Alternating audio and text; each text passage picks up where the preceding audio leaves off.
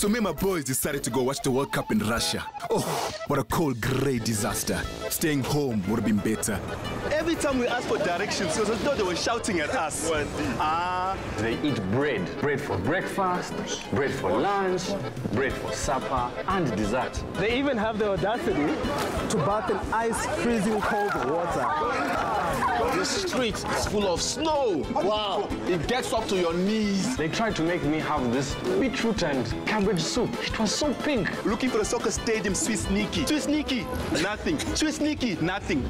I am so happy to be back in the African sunshine. You don't have to go to Russia to enjoy great football. Never miss a minute. We're bringing Russia to your home.